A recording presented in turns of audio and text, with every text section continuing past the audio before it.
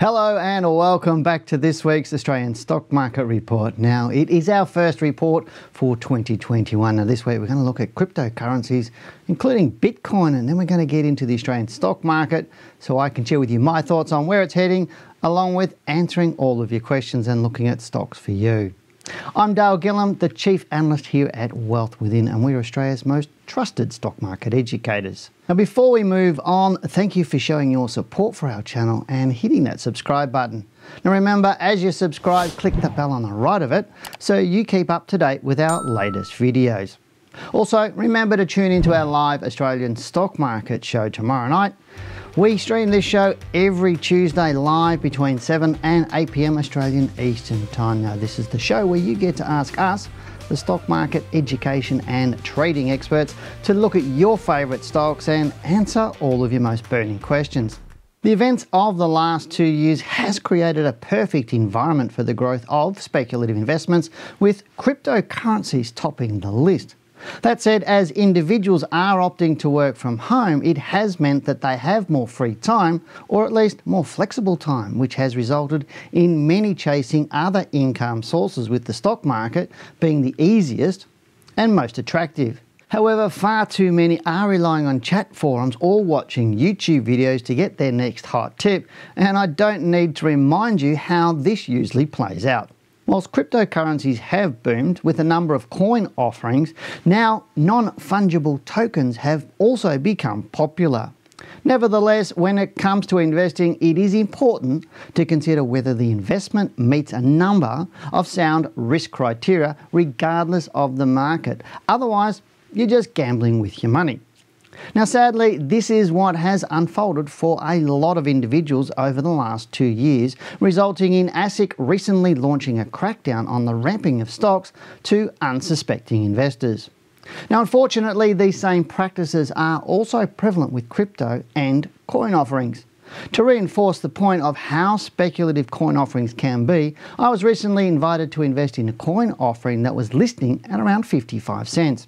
Today it's trading at a fraction of a cent, and whilst they tried to ramp the coin, which meant I could have made some really good money, the risk of investing in the first place was just too high. Remember, this market is not regulated, so you are taking some serious risks with your money. Even when it comes to Bitcoin, where the majority believe they can't lose, it's not as exciting as what you might think. Now, would it surprise you to know that anyone who invested in Bitcoin in February of last year would be losing or breaking even today? Yet, if you'd invested in January of last year, you might be sitting on around a 30% profit today. That said, Bitcoin does look weak and is likely to fall further in the coming weeks and or months. So it's likely that any profits made in the last 12 months will be eroded. Therefore, even with the largest cryptocurrency, the buy and forget strategy is not the best approach. Investors need to be informed and educated to manage their risk regardless of the investment. Now it's time we take a look at the market, and as usual, we'll start with what were the best and worst performing sectors last week. The best performing sectors included materials, and that was up 4.67%. And this was followed by energy up 4.1% and utilities, that was up 3.57%. The worst performing sectors included consumer staples down 5.54%, followed by information technology down 4.64% and consumer discretionary, that was down 4.53%. The best performers in the S&P ASX top 100 stocks included AGL, and that was up 18.95%, followed by mineral resources up 11.13% and Woodside, that was up 9.3%. The worst performing stocks included Reece, and that was down 11.2%, followed by Domino's Pizza down 10.55% and Sonic Healthcare, that was down 8.99%. Now, before we get into taking a look at the charts, remember, if you want to understand the stock market and have more control over your trading, then you can get a copy of my first book, How to Beat the Managed Funds by 20%, for free. All you have to do, pay the shipping. To get your copy, visit our website wealthwithin.com.au or give us a call on 1300 858 272. Now, moving on, what do I expect in the market moving forward? Well, let's get into the charts for our S&P 500 All Ordinaries Index update for this week. We'll also answer your questions and look at the stocks that you've chosen for me. Well, I do hope you had a fantastic holiday season, best Christmas, New Year's Eve, and you've set all those New Year's resolutions for your investing and where you want your wealth to be in 12 months' time. So I do hope you've taken some of the time to do that. I know I always do a reset at this time of year and plan out what I'm doing for the year and what my goals are for the year. So it is a really, really good time to clear that space in your head from work and all the things that are going on around you and actually make sure that what happens in the coming year is really what you want to happen rather than what just happens to you. I hope that sort of makes sense. But it's interesting, the Australian stock market, what it's been doing over the last month since my last report. I think my last report was around about the 8th of December, but let's go into the charts and we'll show you exactly what's going on and why I don't think our market is that bullish at the moment. But looking at the charts, these are the same charts you would have seen last year. The left side is the monthly chart, the right side is the weekly chart, as I normally do. Now, I'm just going to bring up the monthly chart for a minute and have a little bit of a look at that. And you can see here, this is the current month, this is January there, and you can see there we're currently closing at 7.1 points. But what is interesting to me, now we made a new all-time high in January. That was the other thing that I forgot to just mention. A new all-time high of 7956.3. Now you think, wow, we've made a new all-time high in January. The market's bullish. Everything should be rosy for 2022. And now I know there's one of those old sayings that says if you have a bullish January, then the rest of the year is going to be bullish. And whilst that has some truth to it, like a lot of those sayings have some sort of truth to it, it's not always the case, so we can't bet on that. What I want you to show you here is I'm going to bring out my crosshair and look at where they always say, there's an old saying, another old saying is the amateurs open the market and the professionals close the market. And that one I really, really do believe in.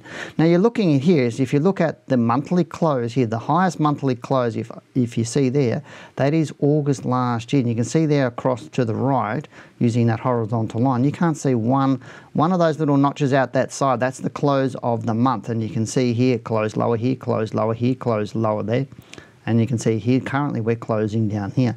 So we haven't had a higher close on our market on any month since August last year. So we've got 1, 2, 3, 4 months, 4.5 months we haven't closed higher than what we did in August last year. So literally the market is going pretty much nowhere. Now let me just turn that off, and if we have a look at where the market is, where's my little, where is this? Sorry, that's my tool I want. So if we look at where the market was to where it is today, we're talking about roughly 1.32%, roughly, I think it is, around difference between what it closed in August to what it's closing now. And so the market is technically down over that period of time. Now you can look at some of these closes. There's 1, 2, 3, all really, really close together. That was just showing a whole lot of indecision. Then obviously December, there we had a big strong month closing really, really high. January started off early, took off like a rocket, and has come right back down again. So it'll be interesting to see where January finishes up. To see whether it finishes up sort of within this price range here. So we've got a close there in September at 7629. October was 7639. In November, we had 7583, so a bit lower. So it'll be interesting to see if it gets below that 7,600 points, sort of in that sort of area with a January close. So right now, it is not looking super, super bullish. That's why you need to be really careful with your stock selection at the moment. I know a lot of people are still tending to go for those lower cap, low end stocks, hoping to get it rich, make a quick buck out of those, and they still are more fraught with danger often. You're going to get that, they're going to be quite hit and miss, and I've had a lot of emails over the last sort of couple of months with people struggling with some of those stocks. Let's now look at the weekly chart just to sort of have a bit of a look to give us an indication. Now I don't have any tools on this. I'm trying to keep today really, really, really clean in terms of what I've got on the chart. In fact, I put almost nothing on these charts ever in this YouTube video just to make sure that people that are new to the market, more investors and people that don't necessarily understand technical analysis can really see the chart. And if you're a technical analyst, that's great. And if you put a lot of tools on your charts and a lot of indicators on your charts, that's great. That's what you want to do. Really, the thing is, these bars will tell you everything that's going on in this market or indeed in the stock, and you really do need to look at these in isolation. Without stuff on it, it's sort of a lot of the indicators will distract you from what's really, really, really going on. And what we can see here is look at the different colours. We see green, we see red, and we see blue. Green basically is closing up from where it opened, so the open low, close high. Red is it closed higher and closed, open higher and closed lower. Blue means it's traded higher and lower than the previous bar, so it's what we call an outside bar. But you can see when you look at, just looking at colours, is there more green or more red or more blue? It's sort of really balanced, isn't it here? So green, red, bit more green here, a bit more red there, a little bit more blue here. So this is showing a lot of indecision in our marketplace. But you can see even on a weekly basis, the highest weekly close we've got is way back in September last year. And I'll put my crosshair on just to show you. There's our weekly close.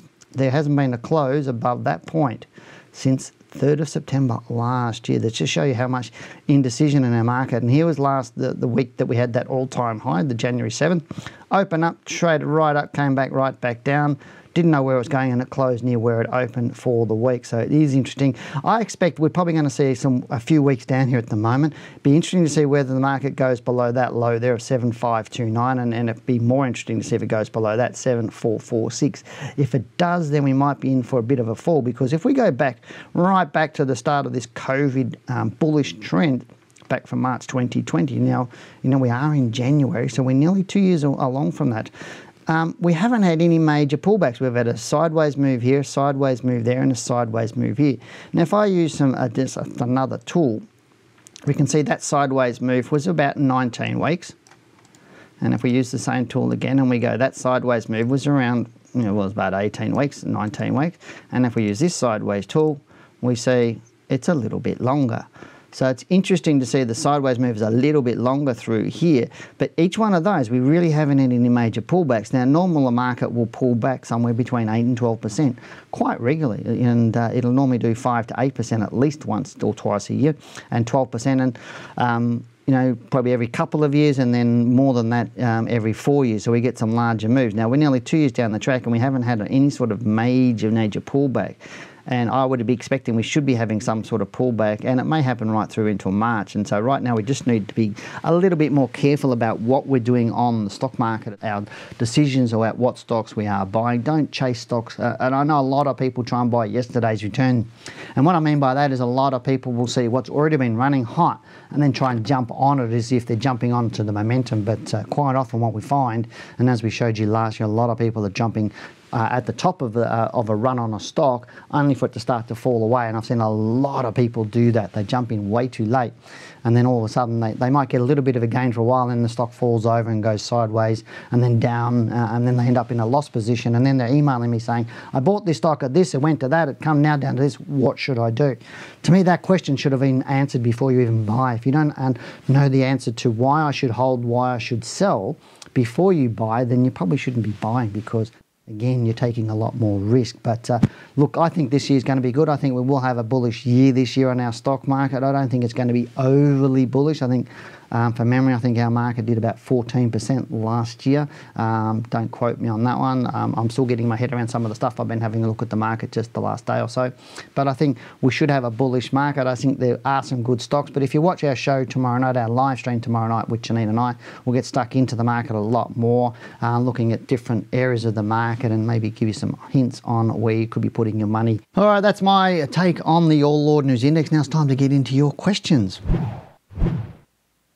Now, given this report is the first report for the year, we don't have many questions, or should I say ones that are recent and really relative to today's market. So I first wanted to touch on the stocks AGL, Mineral Resources and Woodside, as these stocks were in the top performing stocks last week. And I know there's a lot of, they're top of mind for a lot of people, those two stocks, or specifically AGL, because it's gone up so much over the last couple of weeks. So I know that would probably be a question on a lot of people's minds, and I would expect you're going to be asking for it on the bottom of this video, but I'm going to answer it beforehand. So how's that? So I'm in front of your questions, but let's go and look at the charts of AGL. Now, AGL is on the screen at the moment, and the monthly chart's on the left and the weekly chart is on the right.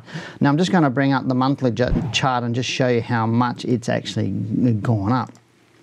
So if we're looking at from that low back in November, I'll just put my lock on so I can show you. So I had a low there in November, and up till now it's done 46.47%. Most of it, you know, obviously we've had a big rise so far this month, and that's what I'm saying is a lot of people will start to jump on them after they've already started to move. And you can see this big volume through here back in September. So somebody, and that was right near the low there at $5.22. This low here is at $5.26. So somebody was buying big there, somebody was buying big there and in there. Now look at the volume so far for January, even though it's gone up.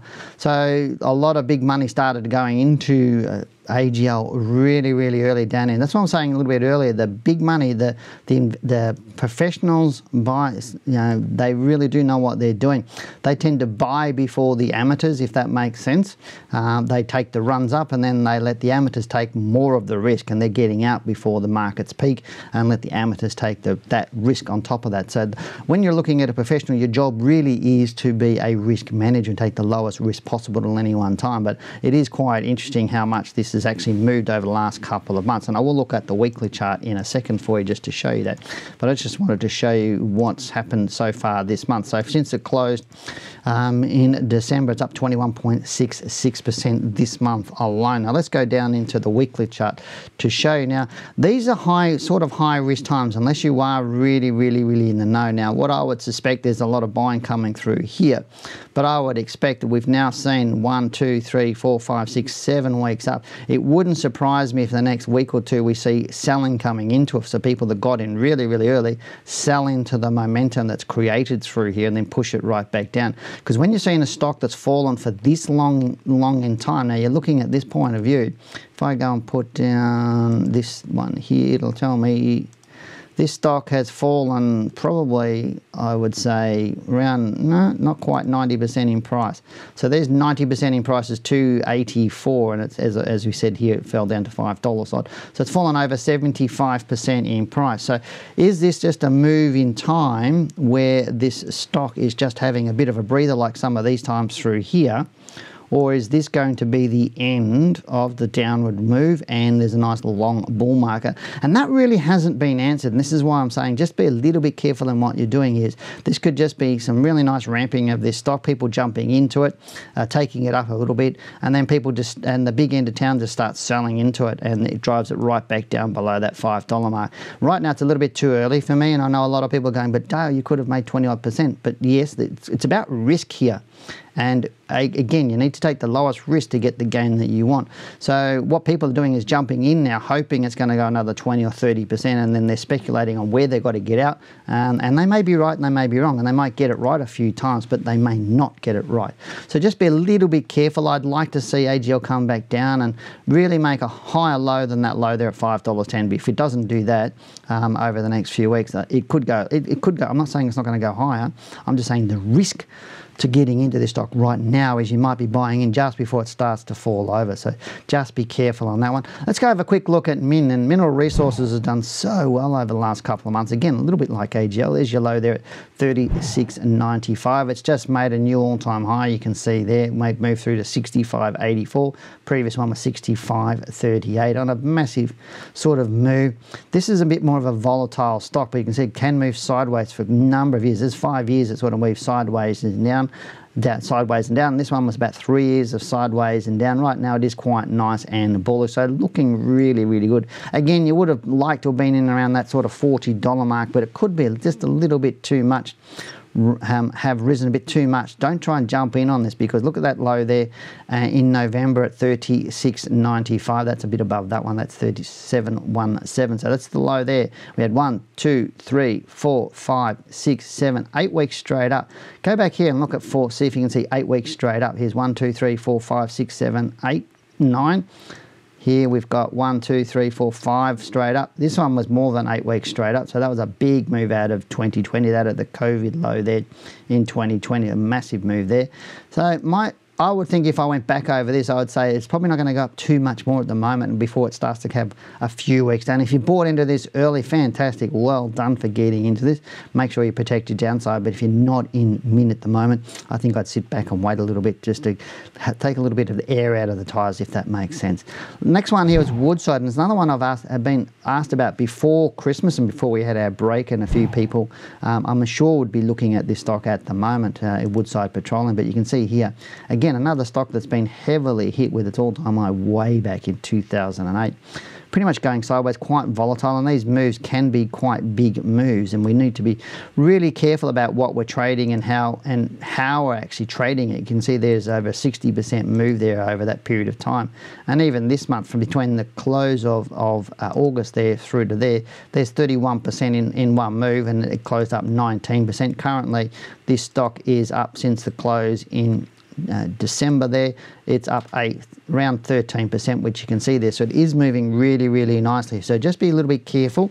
Let's go to the weekly chart and have a good look at that. And again, it's really sort of still in that sideways pattern at the moment. Again, I'd like to see, it's only 3 weeks up, which is good. It could break through that level there at 25.64. It may or may not, but you can see it really hasn't. That's its highest close back in January 2021 since way back here in February 2020. So I'd like to see it break through here, but again, if it does that, it'd probably come back down again, come back down into this pattern before taking off. So I'd keep a real good close eye on this. I'd probably prefer this over the other two at the moment, AGL and Mineral Resources. I'd like to see this, get up a little bit more, maybe another 1 or 2 weeks, come back down, find some support and then take off again, and it could be a good medium to longer term move, and I think it looks a lot better in my thoughts. Now, we do have one question today, and this is from Chris, and he asked last year, what about dollar cost averaging when the price is going up? And I thought it was a really good question. Normally people just mention dollar cost averaging and they just say,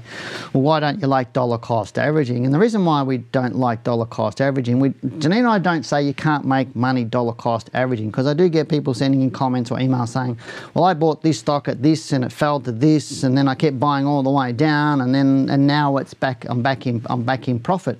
What we're saying is, if you bought a stock at $10 and it falls to $5, and you kept buying more on the way down, your main major purchase was your first one. By the time it gets back to the $10, yes, you've made some money on some of those other purchases on the way down, but generally people don't buy at the bottom. They've bought a couple of times off the top as it comes off 5 or 10 or 15 or 20%. So most of your money's made when it gets back up to around that $10, or not necessarily most of your money, on the more money on those second and possibly third or even fourth buys that people tend to do. And they go, but I've just made money. So when I'm saying you can't make money, what we're saying is, if you have solid rules, you would sell some around $10 or $9, sell the whole parcel of the shares and come back in and buy it $5 or $6. And so that period of time where you're waiting for it to get back up to $10, you're making money all of the time, and you'll make far more money by the time it gets back up to $10. You've actually compounded your return, because if you had 100 shares at $10, in theory you could buy and sold. You could buy, if it's now at $5, you could buy twice as many shares for $5, couldn't you? So by the time it gets back up to $10, you've made far more money. So that's one reason. And Janine and I, we don't dollar cost average. We never do, never will, because we have solid rules around exiting stocks. Most people, and I'm not saying the majority of people, say they don't know how to sell, which is one of the most important parts of investing and or trading, is understanding when to sell.